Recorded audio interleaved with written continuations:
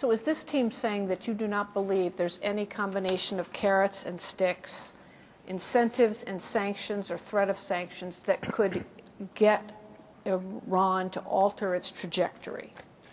No, I wouldn't say that. I think it's conceivable. I think the question is whether we can do enough damage to the economy to threaten this regime and make them think their survival depends on doing a deal with the United States. We haven't been able to do that, partly because oil was hitting $140 a barrel. That's what we ought to be trying right now. How? Well, the question is really whether the Europeans, the Chinese, the Russians would be willing to join us in more severe sanctions. For example, preventing the importation of gasoline into Iran, stuff that would really refined products that would really hurt their economy. More financial sanctions. I think all of this is worth trying.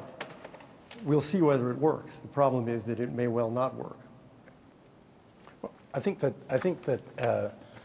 the approach that the Obama administration is now pursuing has a chance to work, not just because of the sanctions and the fact that oil is at such a low level and that creates a problem for them, but also if we can succeed in putting together, in effect, an international phalanx, Russians, Chinese, Europeans, Arabs, and Israelis, against Iran's acquisition of nuclear capabilities, that will, I think, also play on the minds of the Iranians. If they begin to feel that they're the ones who are isolated, far from dominating the region, that they're going to be left behind by it, then it may concentrate their minds more. And that's where I think, and this becomes a little complicated, but I think it's important that at the same time as we try to engage the Iranians and line up the international community, we also try to promote peace between Syria and Israel, these two countries that want to do that. That would have the effect, if we could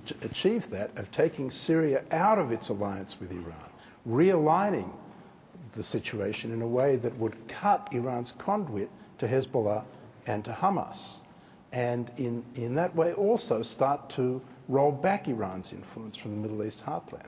And the combination of these approaches can, I think, have the effect of persuading Iran that it's better to try to sit down and negotiate. Then we have a problem, because when they sit down and negotiate with us, they have an interest in playing out the clock, because their centrifuges are continuing to roll, they're building up nuclear weapons material. And how we get them to have a sense of urgency is going to be the biggest challenge for the Obama administration.